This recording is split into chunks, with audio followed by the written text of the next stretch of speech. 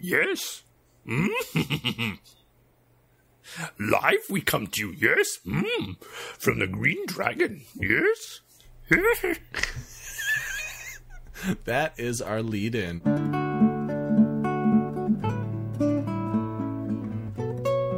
My fighting Uruk high. Hello, I'm Nicholas John. And I am Nick Andrew. And we come to you live from the Green Dragon. In this episode of our Prologue series, we conclude our look at the peoples of Middle-earth. This time we're going to talk about orcs, goblins, trolls, and wraiths. Wraiths. Yeah. Oh, that's creepy. Getting into the uglies, the bad guys. Mom. Orcs. Yeah. I don't know of a soul on the planet that has interacted with fantasy anything that does not know what the word orc is.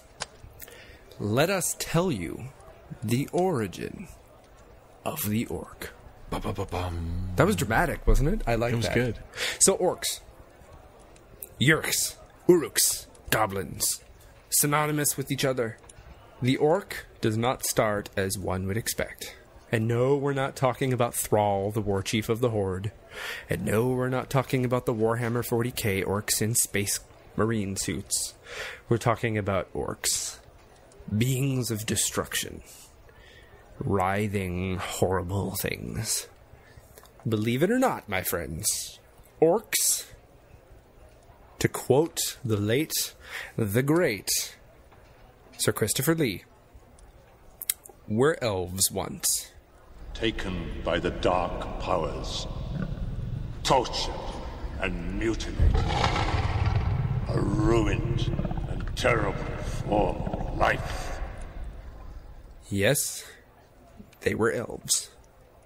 We know from kind of the various sources of Tolkien's work that Melkor, later referred to as Morgoth, the first Dark Lord of this world, took elves, the first children of Ilúvatar.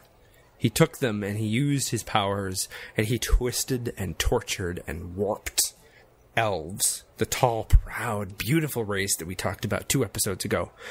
He twisted them into the orcs that we know, we love, and we love to hate. This becomes a theme with a lot of the bad guys, this twisted nature. Melkor, Morgoth, Sauron, they see the good things in the world and they hate them. And they try to twist them into a creature of their own making. But neither of them has the ability to create life.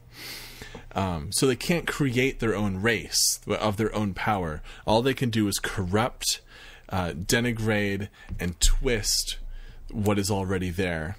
So the orcs are kind of the ubiquitous version of this terror, but it's not the only thing, as we'll talk about later.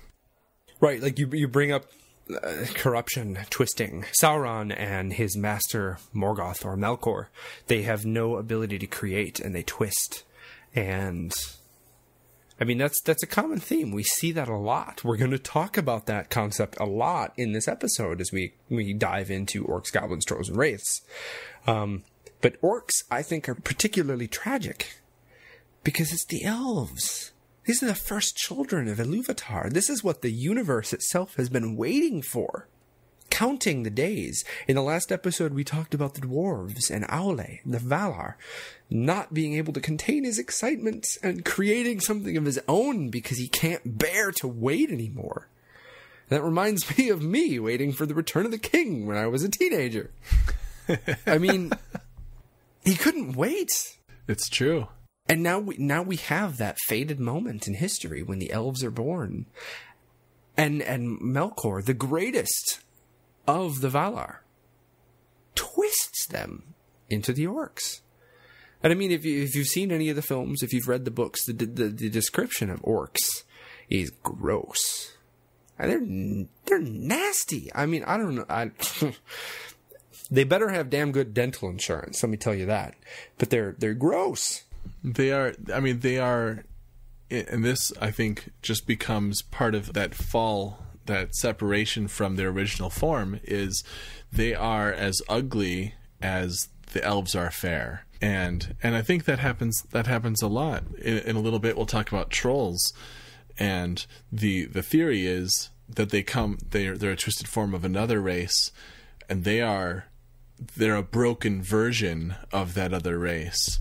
And I don't want to get there unless we're not done with orcs yet. So that becomes a theme on what happens here. Well, and just like the elves are varied, you talk about the Sylvan elves, and you talk about the Noldor elves, and wood elves, and high elves, if you want to use, stereotypical terms. Orcs are really just as diverse. Earlier on, I mentioned 4 different words: Yrch, Orc, Uruk, and Goblin, and they're all synonymous. Yrch is the elf term for an orc, the elven word. Orc is the common tongue word. Uruk is just another word for orc. And then we've got goblin. Some of you may be going, say, what? I said this last episode. I'll say it again. Goblins and orcs are the same race. No, say it isn't so. Come on, Nick. You can't be serious. Them goblins be the same, bruh. Goblins, typically, the term goblin is used for an orc that is subterranean. I mean, if you're gonna look, if I were to go and live in a cave for 10 years and then come out of the cave, I'd look pretty different than the way I look now. Probably wouldn't have much hair. I'd be really pale. And I probably would have lost a lot of weight, because last time I checked, they don't store cupcakes in caves. Except in hobbit holes. But those aren't caves. Mom. Caves are filled with oozy smells. Hobbit holes are very clearly depicted as not containing oozy smells.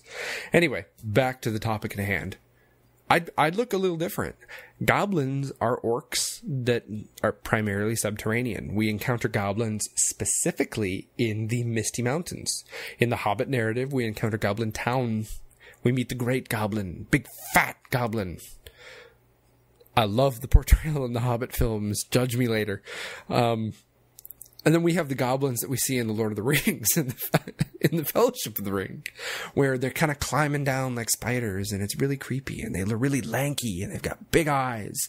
I mean, imagine being a goblin, so an orc, that is the child of the child of the child of the child of a person that has lived underground their entire life.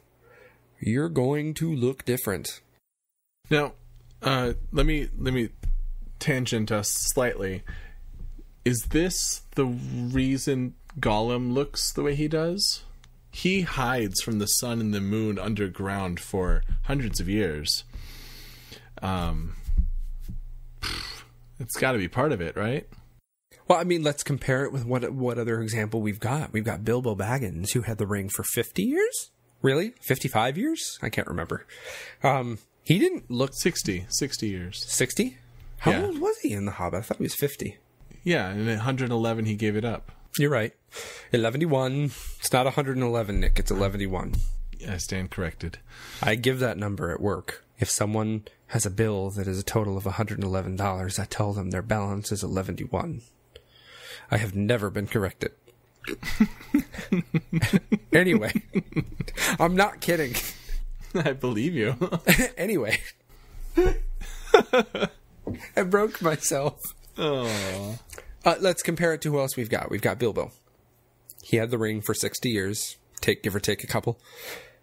He didn't look super gaunt. He didn't look subterranean. He didn't have massive eyes.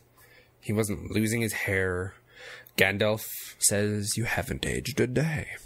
Granted, we're talking 60 years versus a couple hundred years. Really, I would say Gollum's appearance is largely attributed to his subterranean lifestyle. It's interesting. I never put those two things together, but I think I agree with you. I think.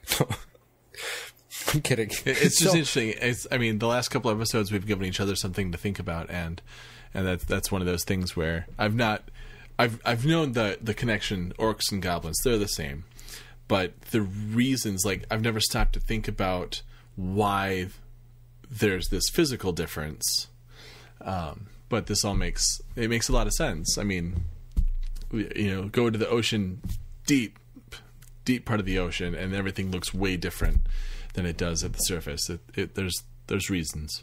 So, and I mean, a shark doesn't become a Gulper Eel because it swims down to the deepest depths of the ocean. It's still a shark. So, I mean, if an orc were to run into the mines of Moria, it doesn't instantly make them a goblin. But I'm saying, like, the goblins that we encounter are, like I said, are children of children of children of children of orcs that have been underground their entire life. They're going to look different. So naturally, there's a word to depict that.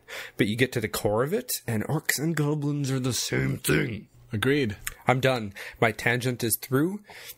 I apologize for my passions. Now, you did mention Uruks. And Uruks are another physical difference. Like there is the separation in understanding when you talk about Uruks versus goblins versus orcs in the general. The Uruks are like, they're the beefed out macho hero orcs. Right. I am to orc as Dwayne Johnson is to Uruk. If you could see Nick, well, both of us, you would agree. So yeah, the Uruks are like the fighter. They're, like I said, the hero orcs. They're the big ones, the tall ones, the ones that can carry the heaviest weapons and do the most damage. Orcs, in the way the story unfolds, seem to be best in numbers. So they'll overwhelm you with numbers because their stature is such that they need the numbers to be victorious. However, Uruks can stand toe to toe with humans, with the race of men or the elves, and hold their own. Right. They're right. as tall as men. They're as strong as men, or nearly. And in the movies, most of the armies that we encounter are made up of Uruks. Yes. Is there a difference with the Uruk-hai, which are kind of a big deal in the movies, and even in the books? The Uruk-hai specifically seem to come from Orthanc, thanks to Saruman. Right. Technically speaking, the Uruk-hai and the Uruks, like we were just talking about, are the same thing. In the movie, the term Uruk-hai, I think, was used as a mechanic to differentiate what Saruman was kind of sending from Isengard or Orthanc. And really, they're largely the same. If you want to look to the Hobbit films, Azog, his stature, I would say that's a good cookie cutter for an Uruk or an Uruk-hai. And I think if you're drawing from the films, Uruk-hai is a term used to differentiate the Uruks that come from Isengard. But an Uruk is an Uruk, being Uruk-hai or just plain old Uruk. And something that really further, not only just stature, capability, and strength, that differentiates an Uruk from just a typical orc is daylight. Yes. Yeah. Orcs are notoriously known for not being able to withstand the daylight very well. They will shy away from it. The orcs, the goblins of Moria, won't venture out until nightfall. Right, and there I'll throw right back to the fact that Moria is filled with orcs that they're goblins. Right. I mean, they're subterranean. They don't handle light. You stand in a cave for your whole life and then try and run out into the sun. It's gonna hurt. Right. Exactly. Even the moonlight would hurt at that point. So them venturing out at all is really a feat of strength on their part. Right. You can see this difference in daylight most prominently with the Uruk-hai who leave Orthanc and attack Helm's Deep, and what happens over in Gondor with the cloud cover, the darkness of Mordor that spreads over the land. Saruman sends his army out, day or night. They just go. They run day and night. It doesn't bother them. They attack Helm's Deep. It doesn't matter if it's day or night. But in Mordor, because there's probably a mixture in the army, Sauron sends out a cloud and covers the world and, blots out the sun, basically, so that his army can march. So this is one of the major differences that you see with the Uruks and the regular orcs. Exactly right. So, and the army that attacks Minas Tirith, the Witch King's army, largely. Same concept. It'd be a mix. We've got trolls in that army. We've got orcs. We've got uruks. And Sauron was known for this concept of belching smog out. I mean, that's, come on. You've got a volcano in your arsenal. You've got Mount Doom. We gonna belch some smog, man. We gonna belch some smog. You've mentioned both of the other two races we want to talk about. Let's wait on the Wraiths, and we'll get to them. Let's talk about trolls really quickly, because I don't know that we know a lot about the trolls. It's theorized that they are a twisted version of Ents. Right. Treebeard is actually the one that gives us that little nugget. There's a point in the narrative where he suggests the quote, Dark Lord, end quote, created the trolls to resemble Ents, or really, you want to look at it practically, to counter Ents. Because we mentioned before the concept that Morgoth, Melkor, Sauron's master, the first Dark Lord, they can't create, so they like to take what has been created and twist it. And whether you're talking the concept of mortality and twisting it into a fear of death, or you're talking elves and twisting it into orcs, you take Ents, which were created to safeguard the forests, and you twist them into trolls. And like you mentioned, we don't really have too much with trolls. We've got trolls that can talk, like the trio from The Hobbit, and then we've got trolls like the cave troll in Moria that grunt and growl and roar. I mean, we've got cave trolls mentioned, we've got hill trolls, we've got mountain trolls, snow trolls, stone trolls, and quote-unquote Olog-hai. Olog-hai are largely seen, like, in the Third Age.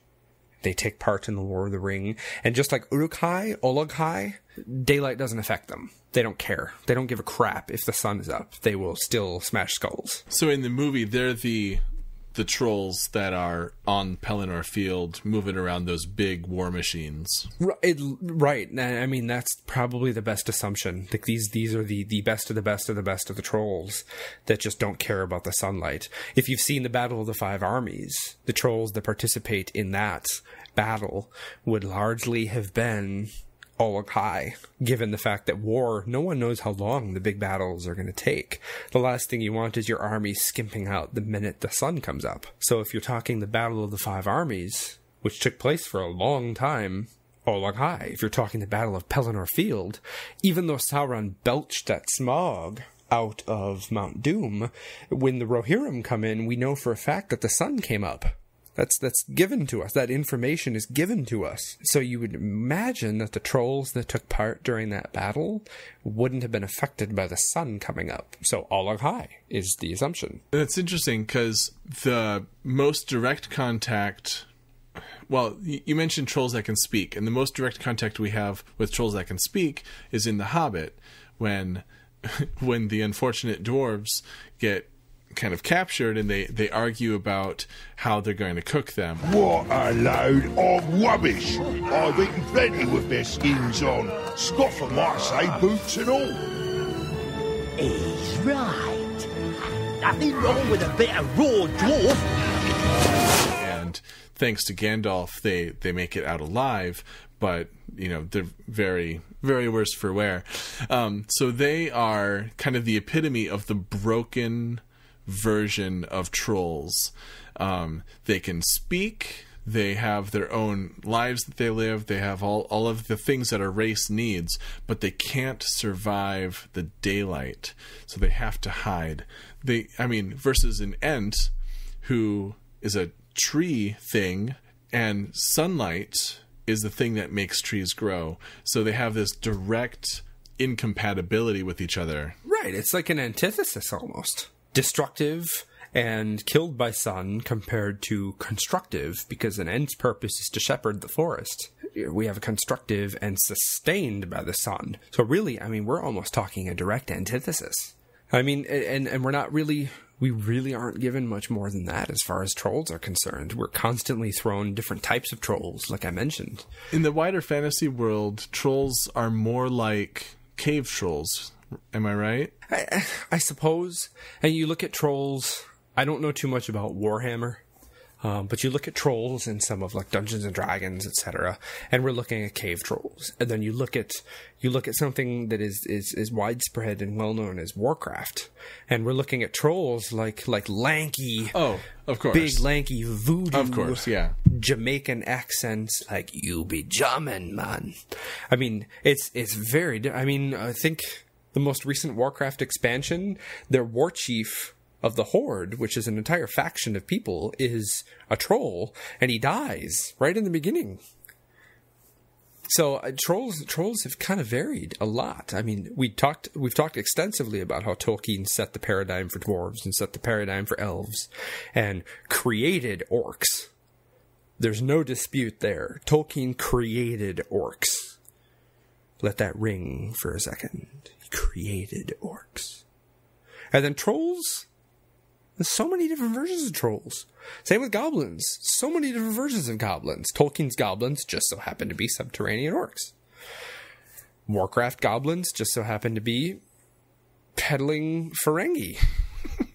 For those of you who are Star Trek fans. I broke you again. Yeah, you did.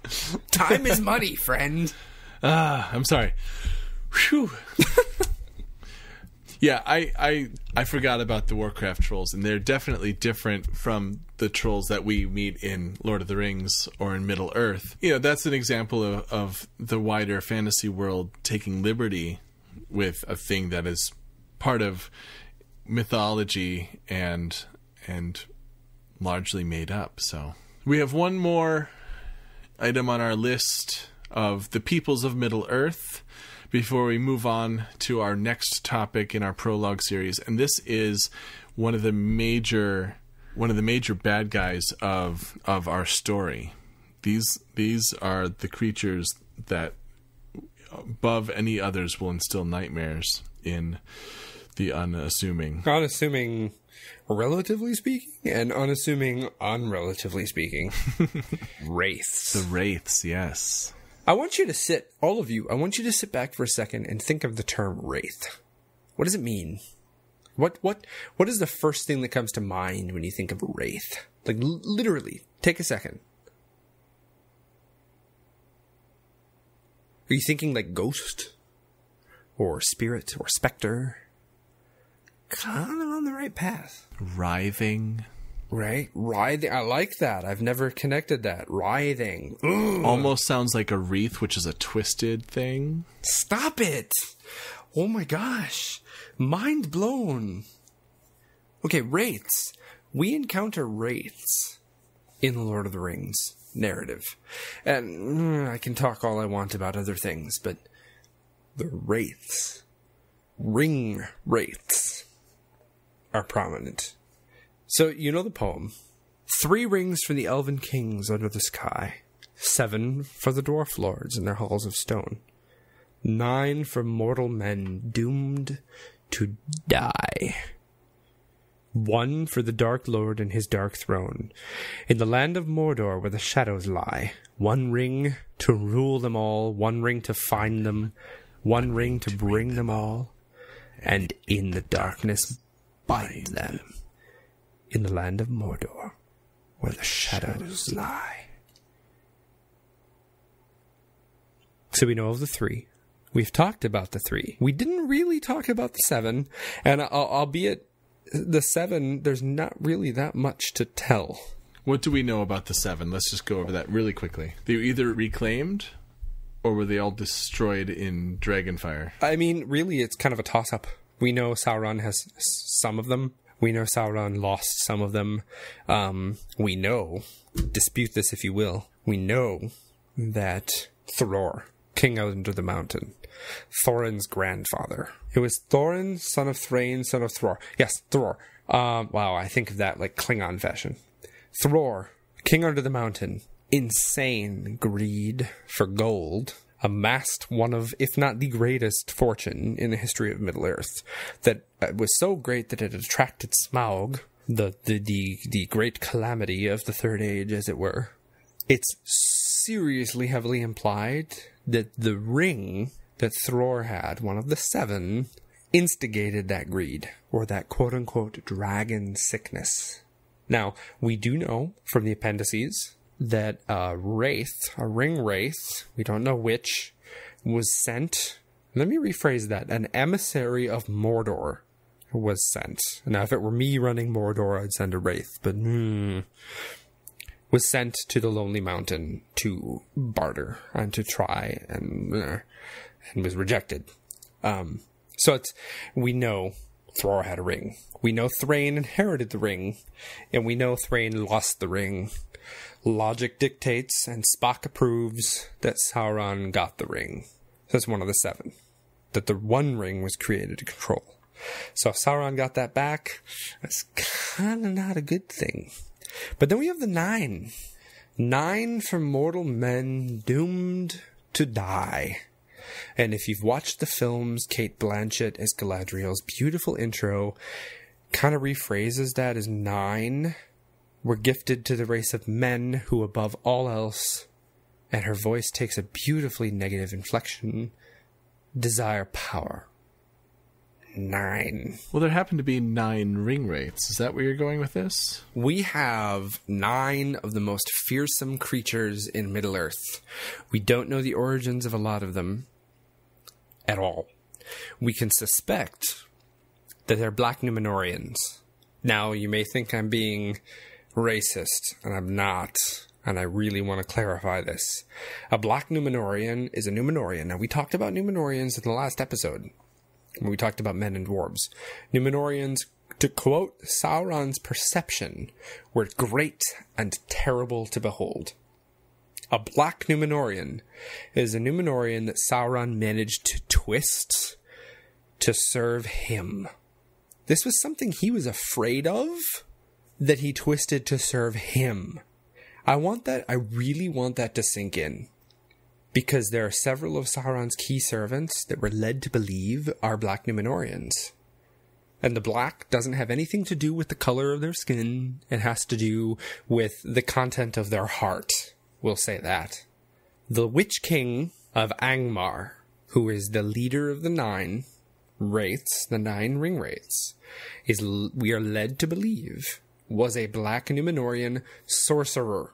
Sauron just so happens to be, quote, the greatest sorcerer in the history of the world, end quote.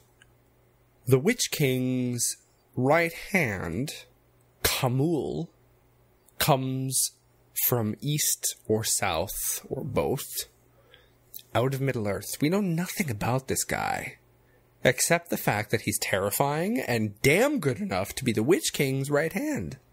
The mouth of Sauron, not a wraith, but worth mentioning at the moment. We meet him in the Return of the King book and film. Extended film, sorry. Was also a black Numenorian. Twisted to be the mouthpiece. The literal mouthpiece of Sauron. We don't know much about the rest of the ring wraiths. But we do have enough evidence to name Murazor, the Pale King, the Witch King of Angmar, and Khamul, his right hand, and then the mouth of Sauron, who's not a wraith, but again, I'm mentioning him because of black Numenorians. The rest of the wraiths were lords, kings, perhaps, stewards. I don't know. What are your thoughts on this? I think that we're sort of led to believe that they were definitely high-ranking, possibly all kings from various places. They don't have to come from Middle-earth. They don't have to be Gondorians or Rohirrim or anything like that, because there's plenty of men in the east. Right. And we know that Sauron has his base camp basically is in the east, and Mordor is his front door to Gondor and the rest of Middle-earth. We do know about the Wraiths is that they appear invisible, that they're cloaked in black and they ride black horses, but as as in the Ford of Bruinen, they're decloaked and they have to go and find shelter or be re-robed or find new steeds or all three, because they're not effective if they're not scary. That's brilliant. That's a brilliant segue, because one of the most prominent impacts of the presence of a ring wraith, more properly referenced as Nazgul. We have Nazg, which is ring, and we have Gul, which is wraith. Nazgul. And like the poem Ashnazg, Durbataluk Ashnaz Gimbatul Ashnazg, Sarakataluk Agbur Zamishi Krim Batul. Nazg is ring. Nazgul, ring wraith. That was the poem from earlier in Black Speech. FYI. Oh, one of their prominent impacts is fear. One of the things that they do that we're given the impression of is they have this shriek, this like bone-chilling shriek. Beautifully depicted in the films. Thank you, Fran Walsh, who dodges the media left and right, but had the balls to shriek into the sound recording mic for us. Beautifully depicted in the films. But that shriek, and their mere presence gives one a complete lack of hope. A void of hope and positivity and happiness. It's just all sucked away. Those of you that have read Harry Potter, think the effect of the Dementor. They're the closest thing in literature to a ring wraith that I can think of. Right. With their sort of like aura of depression that goes out from them. I would even say despair. Despair is a better word. Just complete despair. Like there is no hope left in the world. All you want to do is run. That's kind of the feeling and the aura of the ring wraiths. And that's something that our primary narrative characters have to deal with the entire time they're in their presence. And it's beautiful in The Return of the King. And I won't name names, but there is an antithesis to that appears and that comes about and that helps fight that in a very critical moment, in a very critical place. And it makes me happy as a panda. Also worth mentioning with the Wraiths is... we focused on the ring wraiths, the Nazgul. Wraith, the term wraith is used and seems to be largely accepted in Middle-earth. While we focus on the ring wraiths, we being us and the narrative itself, we're very much led to believe that the concept of wraiths is relatively common. If not common, at least known. It could be common in the sense of fairy tale. Mm-hmm. Where we have in our own place and time, we have characters like Hansel and Gretel or Adam and Eve, where we don't know them. Sometimes their existence is disputed. Like, I don't know that anyone really expects Hansel and Gretel to be real, but they are common characters who come up. They could be fairy tale characters to scare children into behaving. Well, you're not wrong. I really hope that we've done enough justice to the Wraiths now, and we don't overstep when we get to the narrative, because we're going to encounter them quite a lot. So I think this is a good place to wrap up where we are, and I would like to thank you for joining us for episode 5 of our Prologue series on the Green Dragon Live podcast. Oh, yes. And believe me when I tell you there's so much more to come. Please visit our website, greendragonlive.com, where you will find out all about this show. You can also subscribe to our newsletter, where you get show notes and everything else. Don't forget to follow us on Twitter, if you're into the Twitters, at Green Dragon Live, and shoot us your questions and comments and anything else, any thoughts, using the hashtag GDLive. Or you can visit our page on Facebook at facebook.com/greendragonlive. I do also want to take a second to shout out to our friend Harry Morell for our beautiful intro and outro music. I encourage you, look him up on YouTube to find more of his work at youtube.com/Harry Morell.